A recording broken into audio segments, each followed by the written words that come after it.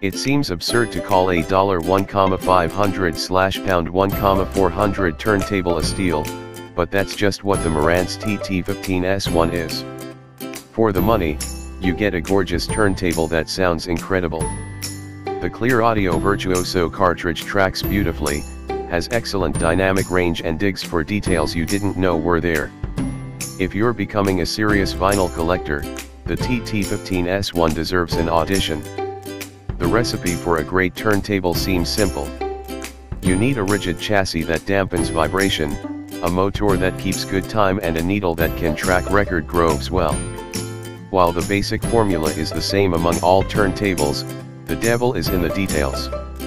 While most record collectors will be satisfied with the excellent sounding Audio-Tech NICA at LP120 USB or the Project Debut Carbon, there are better turntables for those who truly value audio fidelity. One such turntable is the Marantz TT-15S1.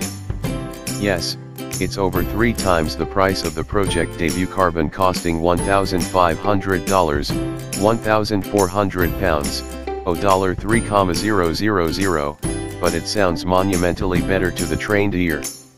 While the Project was merely good at retrieving detail, the Marantz wows by digging into the grooves and extracting detail you never noticed before.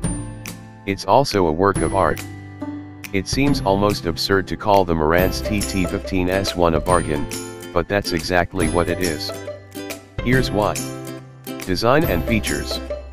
The Marantz TT-15S1 is stunning to look at. Its plinth is made out of a single piece of frosted acrylic with 3 beefy feet to dampen vibration from speakers and footsteps. This acrylic plinth has 2 cutouts for the tone arm and the motor.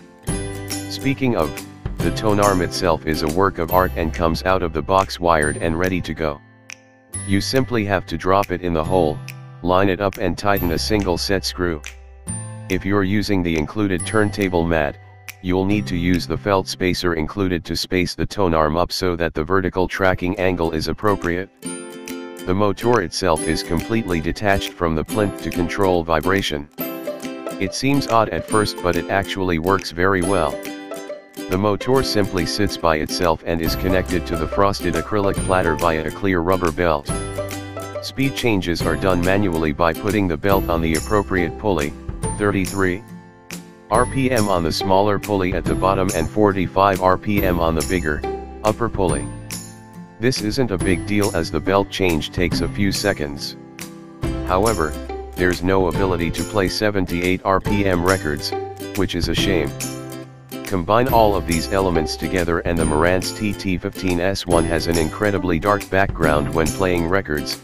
There's no hum from the motor, no audible vibration from the platter or plinth.